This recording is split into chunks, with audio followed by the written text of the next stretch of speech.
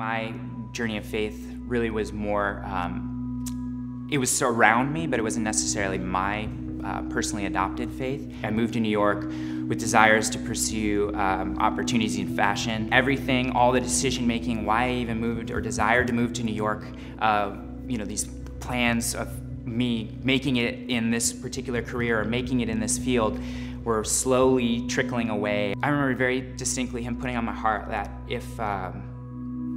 if I worked at Whole Foods for the rest of my life, but I had him, would it be enough? At this point in my life, I feel like really God got a hold of my heart where he was, again, repurposing the necessity of him in my life. God called me out of this anonymity of being just a passerby in church culture, but actually getting involved in meeting people and being involved in a community. And I was like, yeah, God, you'd be more than enough. God has called us to work, but he's also called us to endeavor for things of the kingdom, because he graciously knew that the only identity I could truly have that would be life-sustaining, life-giving, that wouldn't be a roller coaster dictated by the height of my job and the height of my career, and then when I fail and have that rock bottom moment within that career, that my life would in some way feel rock bottom, My dad called me on my birthday and to kind of just wish me happy birthday, and I could sense there was something in his voice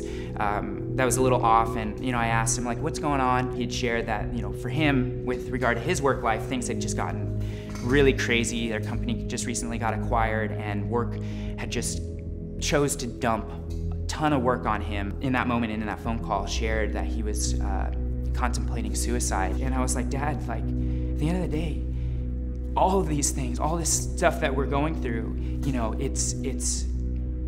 it all comes underneath God's authority. Like the work stresses, the direction of our lives, has to be surrendered underneath his lordship. And when we do that, a peace comes, because we know at the end of the day, he's in control. It's not us. We don't need to hold on to it. He's in control.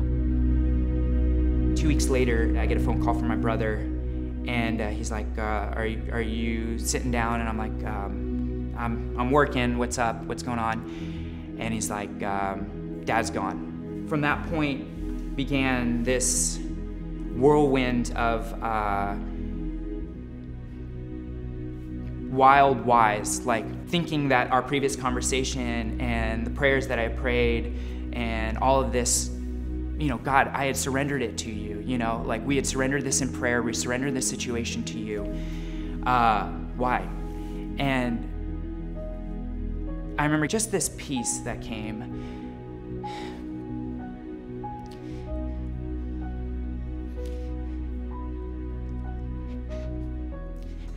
And it wasn't like it necessarily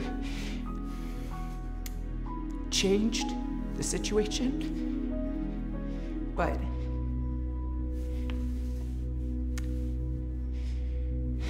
in that moment, there was a strength to surrender the why, to surrender why this happened, why he was gone, why my family now has to go through these things.